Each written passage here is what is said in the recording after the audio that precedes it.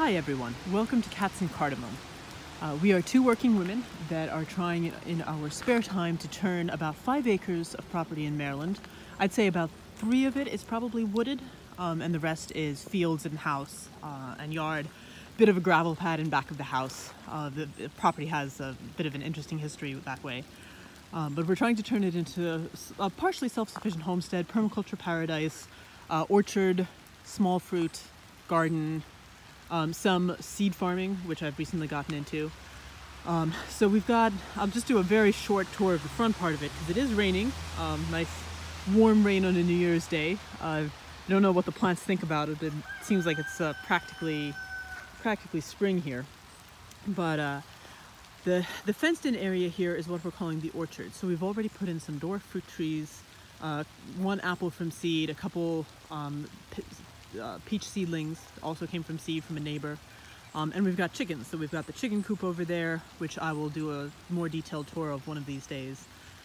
With 8 chickens, unfortunately a really high proportion of roosters right now because we let one of the hens hatch out her own eggs. And so, you get a 50-50 ratio, and sometimes unfortunately the statistics play you poorly.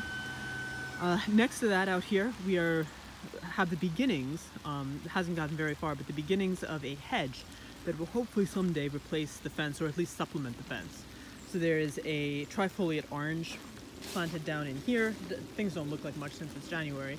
But then we've got a mixture of hazelnuts, bush cherries, bush plums, and currants, black and red currants that are planted all along there that will hopefully do well. They were just planted last season, so they haven't done much yet, but hopefully this year they will take off. We've already been on the property a couple of years, and so what I've noticed is that the first year you plant things, they stay kind of small, and then the following year, if they're going to take off, they really do look good. They either die or they take off. So I've got a apothecary rose, very heavily scented medicinal rose planted in this corner. I've got my seed crop of collards planted over here.